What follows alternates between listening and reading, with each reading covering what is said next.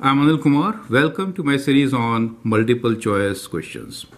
We'll also see how to find tricks to solve it immediately and how to really understand and solve. The question is based on mean, mode, and median. It's a very popular topic for many tests. Even in SAT, you could see similar question. The question here is, the data below represents number of hats with grade 12 students. So number of hats 0, 1, 2, 3, 4 and 8. Number of students 2, 4, 6, 8, 3 and 1.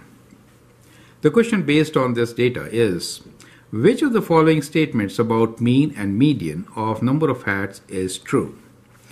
Mean is greater than median, mean is equal to median, mean is less than median, sum of mean and mode is 8. So when you go through the choices, you know the last one is not correct.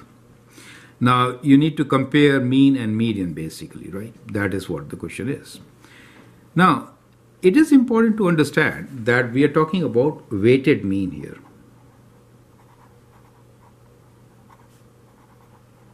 That is very important, right? That is one thing. Second thing, which is median is the center point. So let's count the number of students.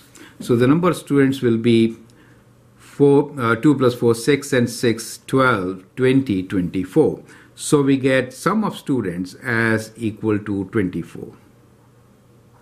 Center value is 12. So we are looking at 24 plus 1 divided by 2, 12.5, right? So median is after 12. Number of students 2, 4, 6 and 6, 12. So we are looking for median, which is going to be here. Since there are even number of students, we are going to get some decimal value here. Perfect. So we need to calculate that decimal value. So here we should calculate using a calculator. The calculator is allowed for such questions, right? So the calculator is allowed. Okay. Now the important thing here is don't jump to conclusions. Try to do the weighted mean. How do you find weighted mean? So first thing is you have to multiply these. So 2 times 0 is 0, 4 times 1 is 4, 6 times 2 is 12, and this is 24. And that is 12, and this is 8 times 1 is 8. So you add these terms, correct? Okay, let's do it.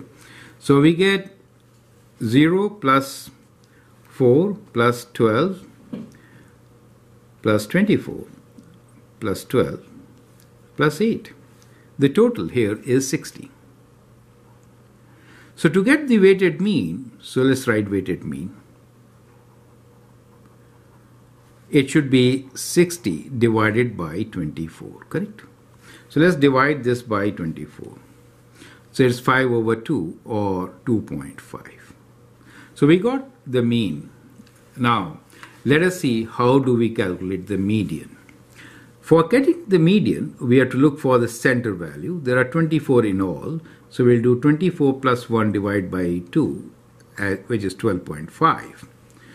Now 12.5, if you count, then see, since the number of hats are already arranged in this order, 0, 1, 2, 3, 4, 8, increasing order, we can actually see the 13th student. So we are looking for student in between 12 and 5. That means we are looking for the 13th student,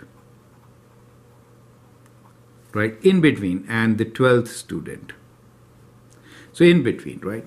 So if you see 2 plus 4 is 6, 6 plus 6 is 12. So here we get 12. So 13th student will have 3 hats, correct? So here is your 13th student.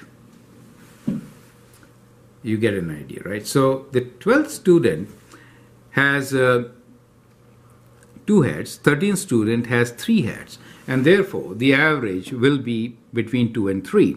So we get the average value. So average value will be 2 plus 3 divided by 2, which is again 5 by 2, which is 2.5. So what you notice here is that the mean is equal to median. So for such a question, calculation becomes a must, and it really doesn't take much time. right? So the option mean is equal to median is the correct option. Do you see that part? So that is how you're going to solve it.